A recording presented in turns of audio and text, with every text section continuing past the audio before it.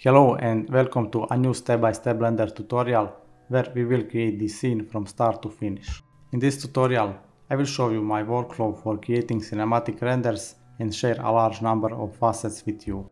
Since the buildings make up a large part of the scene and I'm using my editing building asset pack in tutorial, I decided to split tutorial into two parts. In the first 7 lessons, lasting about 1 hour and 20 minutes, I talk about how I created editing building asset pack. Although I will share the asset pack with you, I think the tutorial has much more value if you learn the process of creating assets rather than just inserting them into the scene. From lesson 8, the creation of the Dark Alley scenes begins. In the following 16 lessons, lasting about 3 hours, we create these scenes from start to finish. The post-processing part was done in After Effects, but also in Blender Compositor.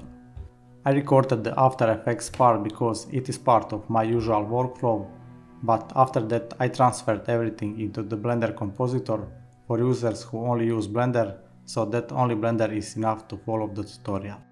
In addition to the editing building asset pack, I will share with you the neon sign asset pack, as well as the garbage and ground photoscans and the final Blender file where everything is together.